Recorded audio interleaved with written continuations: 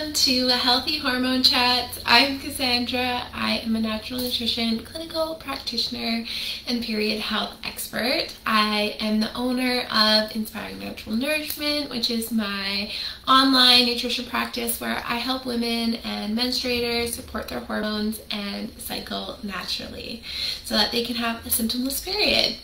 So last week we talked about how my clients have eliminated their period cramps, and today I wanted to talk about discharge.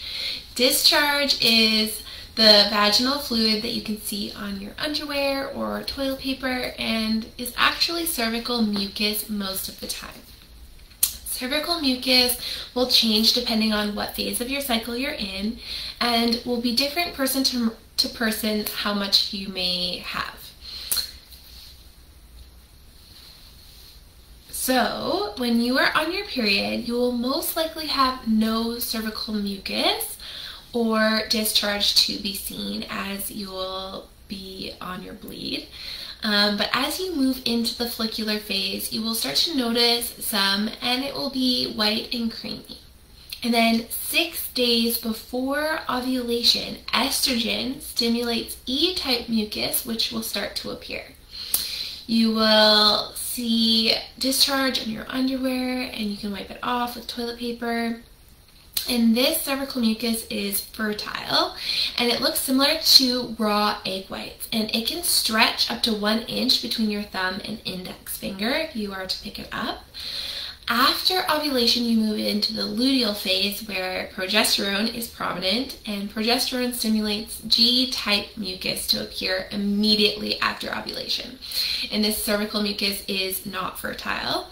This cervical mucus is opaque, adhesive, and lacks elasticity, so it will not stretch at all.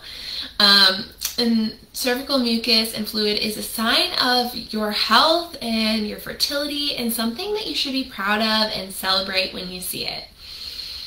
Now, there is discharge that isn't cervical mucus, and there's actually 5 different types, but I'm only talking about 2 today, which is cervical mucus, and then this next one that could be related to an infection.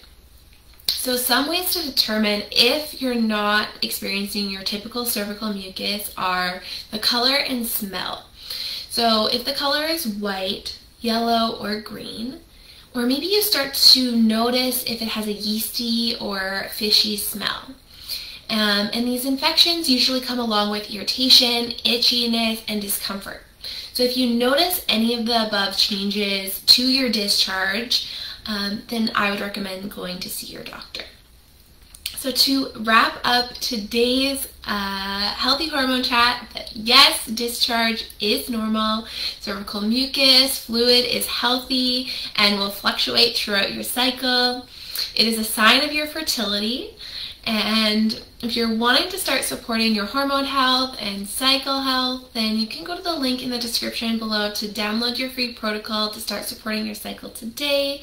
And if you have any questions from today's chat about your discharge, you can leave me a comment or send me a private message on Instagram or Facebook here.